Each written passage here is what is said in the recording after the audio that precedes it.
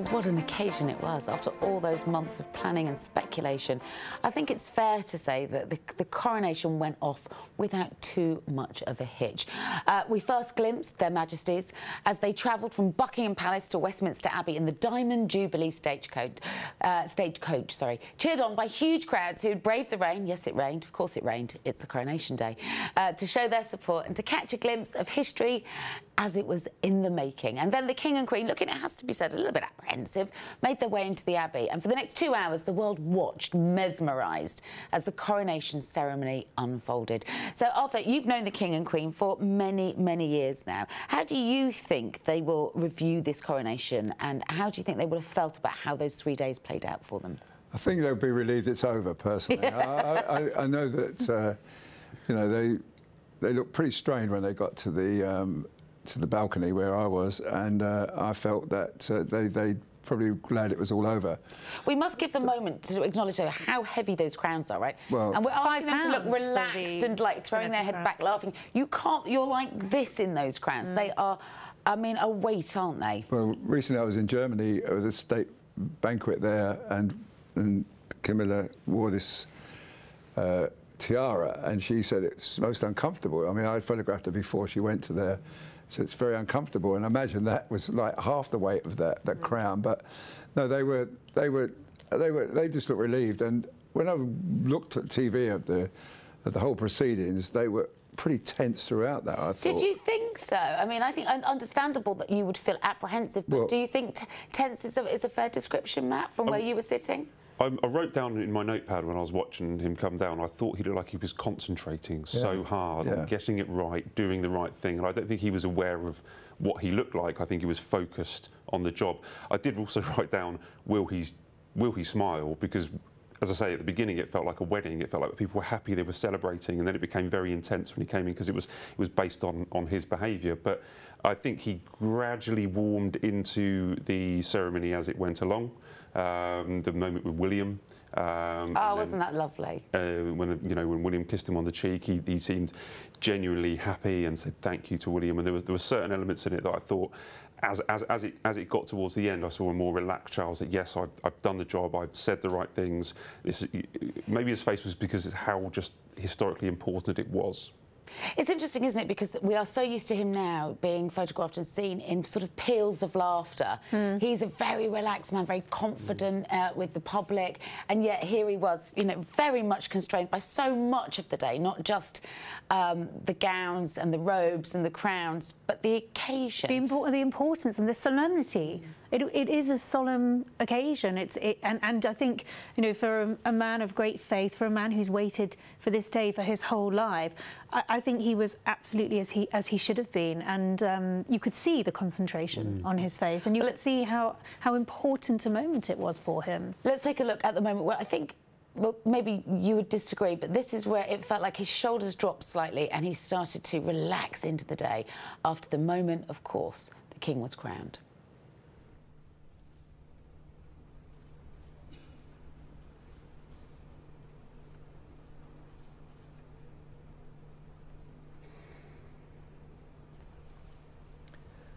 God save the King!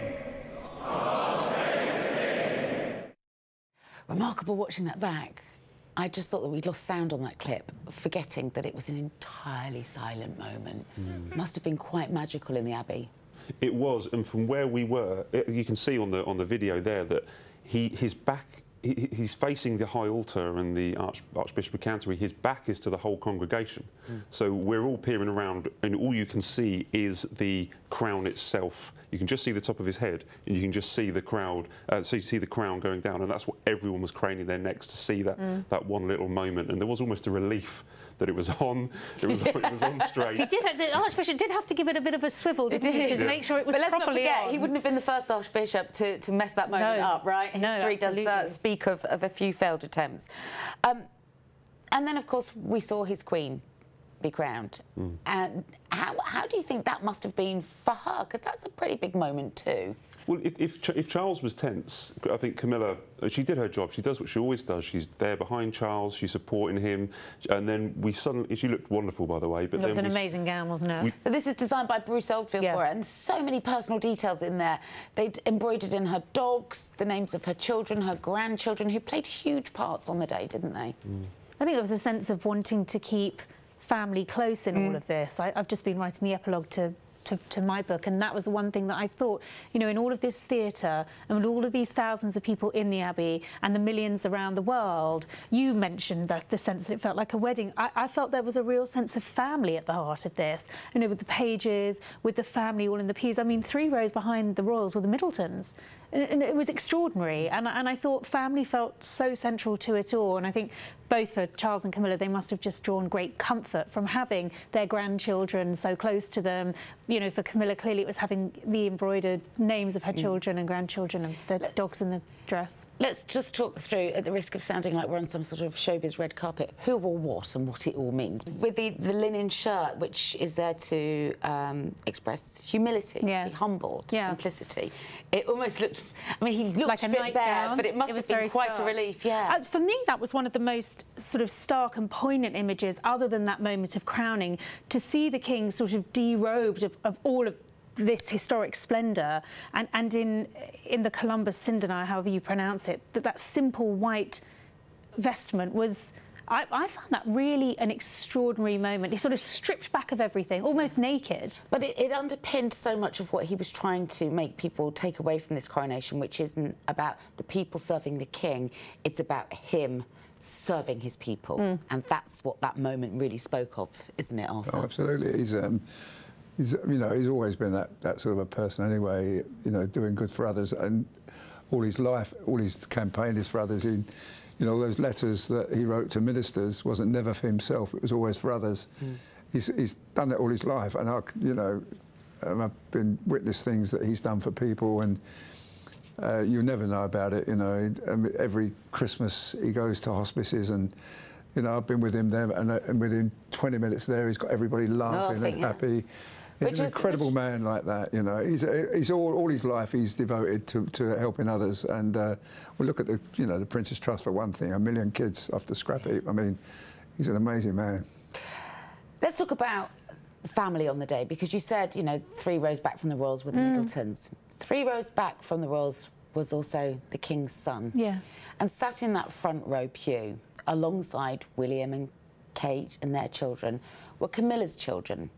Why was Harry pushed back, do you think? And was it the right call?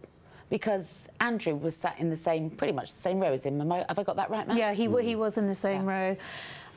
Well, it's not a coincidence. It was obviously deliberate seating plans, you know, that would have all been overseen and approved. I mean, Harry is not a working member of the royal family anymore. But neither are Tom or Laura Parker Bowles. No, but they are the Queen's children, and she wanted them to have a prominent role. He's the King's child. He is. But I think well, you couldn't have put him alongside the Waleses for the reasons that we all know. I think it would have been. Could that not have been overlooked? For none the of us state of the occasion? None of us sitting here, nor anyone else beyond, would have been able to overlook that. It would have been impossible. So was this the best of a difficult situation, I think in terms of the seating? Or should Harry have been represented as the other children of the King and Queen were, as front row members? The seating plan, my understanding, was actually finally agreed quite late. I don't think Harry we're told, led to believe, didn't actually have much input into it and was just sit me wherever you put me. We talk about putting them next to the Waleses. That I don't think that could happen. I think the Parker Bowleses were all together opposite over the other side. Is that right? So they had a front row, and I think that putting Harry with what we're seeing here, Beatrice, Jack, well, he's amongst friends there, right? Yeah, he's going to be comfortable. So he can have little private conversations with them. He's not going to look comfortable. Well, they're not that private, are they? Because with them the lip readers. Lip readers then come out of the woodwork and claim that all sorts of things have been said. How much weight do you put against what lip readers claim they saw members of the family say on that day? Yeah, well, I think one of the lip readers that we were speaking to said that he said to Jack, "I'm feeling a bit fed up."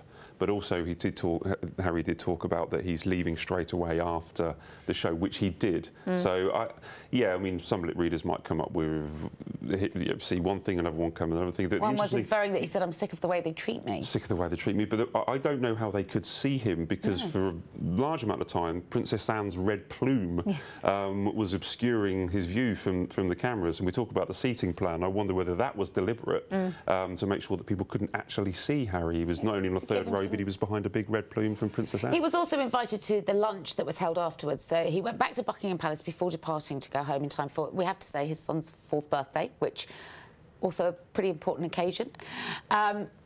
It's not as important as a coronation. But still important. Well, I don't think so. I think a coronation, he should have been there. His wife should have been there, and his children should have been there, in my view. I mean, you know, he's a duke and she's a duchess, and those kids are now titled. I think they should have all been there, myself. And you know, after all, he is the king's son, and he's an important person. And we know that Charles toasted him, don't we, at the lunch? I didn't know that, no, but I'm pleased he did, because, you know, he called him my darling son. I mean, he is his darling son. You never stop loving your son, and he probably still loves his father so much. I think there was, I think Meghan will regret not being there. I think, you know, all her life she could have been there. She could have been, but she didn't want to go. And if it's about a child's birthday, I miss a lot of my kids' birthdays doing this job, and sometimes you have to do that. And they should have been there, and they could have celebrated the birthday here. You're totally right, and I think there were parts in that ceremony where you can see Harry looking over at the Waleses with their children and seeing George taking part in the ceremony and thinking, we could have done this, you know, we could have been involved in this somehow. We could have had our family here. It's not damaging to our to the Waleses to have their children there looking fantastic, doing a job, George having a role. And I think, you know, well, I think, yeah, I mean, listen, that's one take, but then you sit down and you listen to him and he says that childhood was very damaging for him, that level of exposure and public scrutiny. So, I mean, there's two sides to the coin here, isn't there? Sure. Let's talk about William, though, because on the day we had the first smile of the coronation came following William kissing his father, to which Charles responded, "Thank you, William." Let's take a look. I, William, Prince of Wales, pledge my loyalty to you, and faith and truth I will bear unto you, as your liege man of life and limb. So help me God.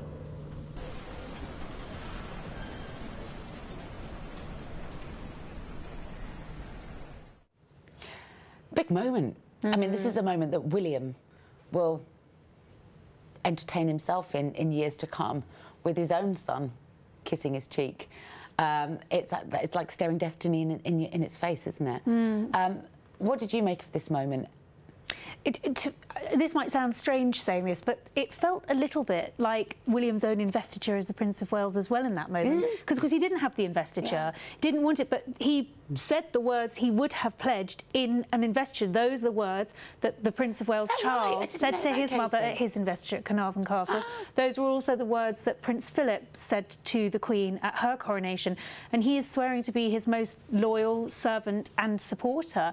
And Matt was saying that the kiss was sort of premeditated, that we did know that was going to happen. I wasn't aware of that. So when I was commentating on this, I think I said I felt that this was such a spontaneous and loving moment, and the one moment where the King, who I think had appeared pretty tense and deep in concentration, understandably... It was a massive event. There was just an emotional release there and an emotional gratitude to his son. You could see, you know, and it's not always been the most straightforward relationship between William and Charles. There have been ups and downs. There have been tensions along the way. I don't know if it's just because of what's happened with Harry. I think that's part of it, but I think there's more to it than that. That these two know that the future of the monarchy lies on their shoulders, and that is a big weight to bear. And they are stronger and better on the same page. And I think you see father and son really on the same page, and also a lovely warmth between them. So I really loved that moment. And also, who was standing or sitting just 6 feet away watching this happen was Prince George. Yes. So he was watching. Very aware. He was literally standing there watching William carry out this role for his father and seeing, I'm going to have to step into these shoes. He'll be next doing that. And I thought George... The ultimate line of duty. Absolutely. I thought George come out of his shell a bit as well. Really did. You know, he was very shy up to now, but I watched him at on the balcony at the palace, and he was really in control there with the other page boys, and he was pointing out. Always hangs back there, doesn't he, Arthur? That's quite interesting. Well, I didn't see it this time. This time I saw him positive, but like, you know, Matt was saying, you know, that he was. It was an important role for him, but he must have been thinking one day, I've got to do this. I must remember to try it. But I think as a child as well, William had much the same disposition. He was quite tentative, quite considered. Harry was always much more of a Louis. It's true. It's true. It's true. But I think, you know, in the same way that William always had that very close relationship with the Queen and that sort of mentoring that he had at his grandmother's knee, it's wonderful to see that echoed with George and Charles. Yeah. You see that closeness between them. And yes, so for this little boy watching, this is all part of his learning. It's part of his training. It is, like you say, the ultimate line of duty. It really is.